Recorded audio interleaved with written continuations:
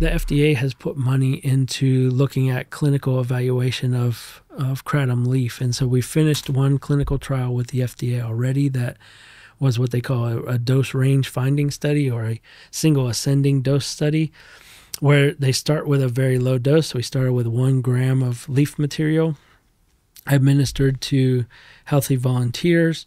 And then you look at all the safety data after that single dose was done. You look at what their blood chemistries were before or after. You look at what their subjective effect feeling was.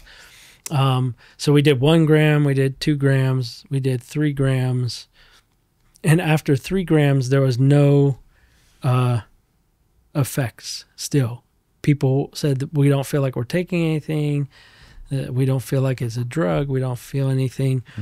And so the FDA said, let's skip the next couple doses and just jump up to 8 grams of leaf material. And when we did that, then a couple of people said, yeah, I'm feeling something now.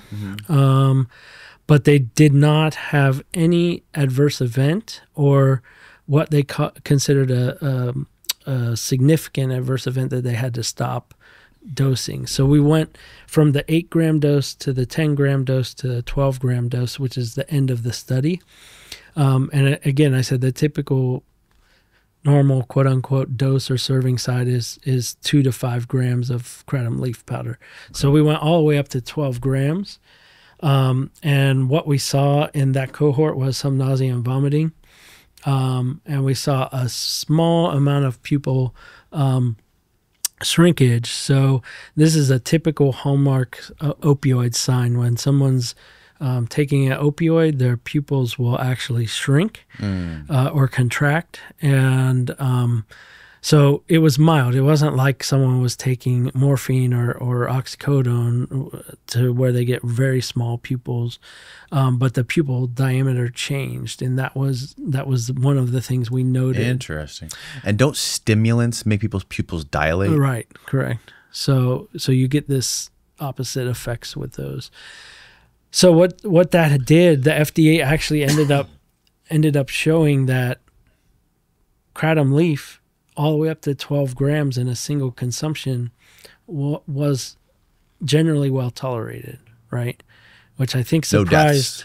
No clinically significant event happened. That's wild. So that would include death, of course. Yeah. But I think it surprised the FDA as well. Nobody's ever died from kratom? That's a very hard question to answer. Right, because I'm sure if somebody could die and have kratom in their system and also have a slew of other things. Well, yeah, many of the deaths that have been attributed to kratom have also contained multiple substances. I mean, we live in a society where people are generally not, if they're trying to get high or they're abusing substances, they're not using one thing. They're using many things. Right. And they're using many things to counteract the effects of one or the other so they can get high and then come down faster, whatever, right? And so we don't know how all those things play with each other as it is, let alone in the presence of something as complex as kratom that has 40 different compounds in it as well, right? So this is problematic. But to come out and generally state that no one could die just from kratom, I think is factually not right either.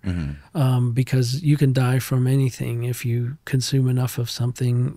It can kill you. Sure. And yeah, water's a great example. I mean, people die from water intoxication. It's not drowning. It's actually you drank too much water and your system basically explodes internally. That's not really what happens, but it can be fatal. Any substance can be there, and this is, I always go back to quoting Paracelsus, one of the famous ancient Greek physicians that made famous the poison is in the dose.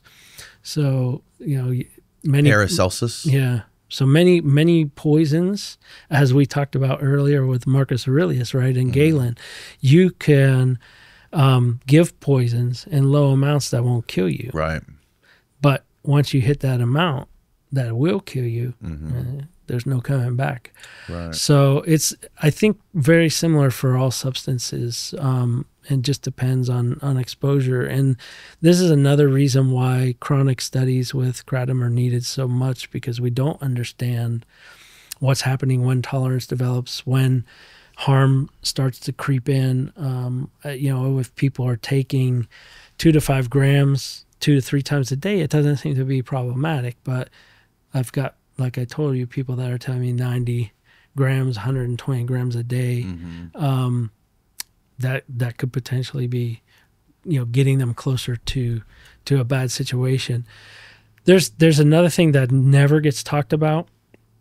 Although the FDA had reported this in the past, they had seized a lot of kratom because of heavy metal contaminants. Mm-hmm.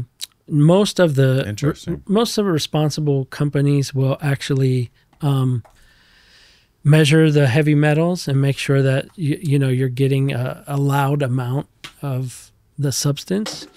But that's for that, again, 2 to 5 gram dose, right, what serving size they recommend on the package. You're not going to exceed lead levels. We've been working with Baylor University and FDA on the now human abuse potential of kratom leaf, and we're starting at 8 grams, 12 grams, which was the ending dose of the previous study, and then we're going to 16 grams of material for the highest dose in that study. And we haven't been able to qualify a batch of leaf material that can be safely dosed at 16 grams because of heavy metals. So if you think about that, and we've talked about people that have been taking 15 grams a day, if they're taking 5 grams of leaf, you're butting up against the edge of lead limits in a day, according to the FDA. Wow. So people that are taking greater than 20 grams a day are at risk of lead issues. And certainly someone who's taking 90 grams or 100 grams of kratom in a day is also getting, and this would heavy metal toxicity. This is not with the extracts, right? This is only with the leaf? Correct, only with the leaf. Only with the leaf. Only with the leaf. The extracts will have the metals. The metals will come out in the process because of the extract process. Yeah. We had this guy in here one day who, before we started the podcast, he took a handful of kratom capsules. He was drinking a kratom tall energy drink, like twice the size of mine. And right before we started recording, he took a giant scoop of powder and just downed it in his mouth, and just washed it down with toss and wash. He literally he washed down the kratom powder with his kratom energy drink. I was like, whoa, wow, bro, that's a lot. That's intense. Yeah.